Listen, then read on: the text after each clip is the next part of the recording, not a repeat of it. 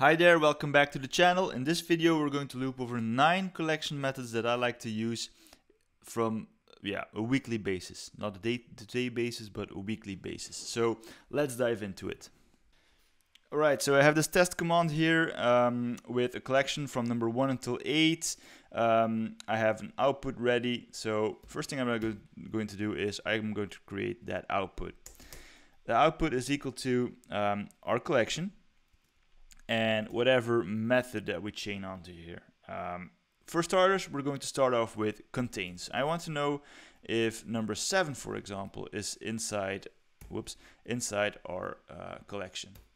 If I run this code, yes it is. The same thing for number 8, because number 8 is also in the collection. Save that, run that, and if I do that for number 9, well, you can guess it already, we're going to get a false out of that. So that's it for the contains. This is very handy. Next up, we're going to use the average. So we could use average like that, but we have a shorthand for that, AVG. And I want to know the average of this. Well, it's not the middle one, it's actually the sum of it all divided with the amount of items in our collection. If I run that, we have 4.5, and that's actually correct because 8 plus 7 plus 6 and so on divided by 8 is 4.5. Next up is count. So, as you can guess it already, count will result in 8 because we have 8 items in our collection. In this example here, this is very basic. It seems like not much is going on, but this can be very beneficial in production environments. All right. Next up, I want to use, let's say, forget. And this one can be kind of tricky. Let's say I want to forget number 3. Well, you might think that number 3 will be gone. Oops, number 3 will be gone, but let's check out the output. Number 3 is still there, but it's number 4 that's missing because it's actually the key of the array that has been deleted. We can show this a bit better with an actual collection. So for example, I'm going to create a collection here with name equals to my name, for example,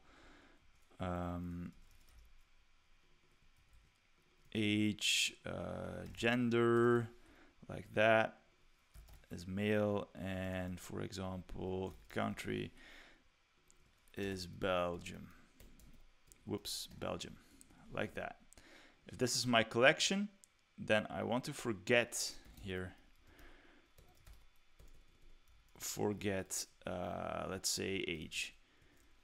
And if I run this, I get name, gender, and country because the key age is forgotten from my collection. All right, cool. For the next one, I want to use the each. So let's create another variable here, users, and I have my user model linked up here. So I can do user, let's say take 20, get, and this will grab 20 users from the database, and I want to have users each, and this will take on, well, an array or a function. So a function in here of user, and I also want a key, for example, like that. There we go. And in here I want to print for example a dash, and I want to have the user name dot, and this will print a nice little sentence of all the users in there with a dash and a dot combined. So, and I can get rid of this dd because the output won't have anything inside. There we go. Now we have the first name, the second user, his name, third user, fourth user, and so on. There we go. Now, next up, I want to pluck the name of those. So, grabbing the output back here, I want output to be users pluck, and pluck the name. So I only want the names of the users in here. There we go. And I have an error, which is this users, because I commented out the take here, and I'm going to leave it there. There we go. And now I have 19 keys, so 20 users, only their names printed out. All right, cool. Next up, I want to combine two collections. For example, I have the keys collection. So collect, and the keys contain the name, well, I'm going to do the same thing as before, age, gender, and what did I do? Country, I think. Yeah, country, like so. Then I have the values is also a collection, which have birth, which is my name. My age is 33. Don't judge, thank you. My gender is male, and I'm from Belgium. There we go. And my output, I want to have that the combination of both. So I want to start off with the keys because that's the primary thing here. And I want to combine that with the values. Like that. And what did I do wrong? Okay, a semicolon here. If I run this, whoops, I still have an error. Because values, what did I do here? Oh, it's collect, not collect. All right. There we go. Now we have one collection that is the combination of both the keys collection and the values collection. That's cool, right? All right, next up, we have the, let's see, we're going to go for the chunk. All right, so output, and I want the users that I had, if you remember correctly, I had 20 users. I want them to be in chunks of, let's say, 5 users at a time.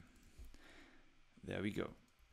And, well, yeah, to make it a little bit more readable, I'm going to only pluck, and this is cool, you can also combine and chain them all together. So I want to plug the names, and then I want to chunk them in pieces of 5. Run that again, and what did I do wrong? Pluck. All right, I did plunk instead of pluck.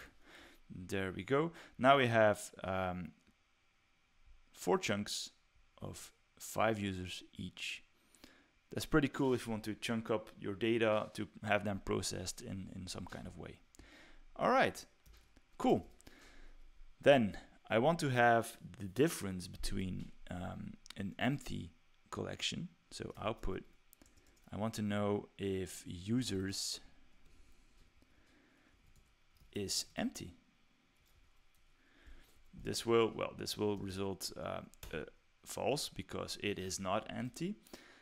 And we can do the opposite thing with is not empty, which is true. But we can also create a test case here which collects nothing. And if we comment this out and do this from the test case, well, this will return a false because test case is indeed empty, so the is not empty is false.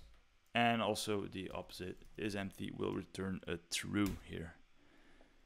All right, so that's it. That are 9 collection methods that I like to use from time to time. There are a lot more out there. You can find them on the Laravel documentation website. If you have any questions about this, put them in the comments down below and I will get back to you as soon as I can. And don't forget to like and subscribe, and I will see you in one of the next videos. Take care. Bye bye.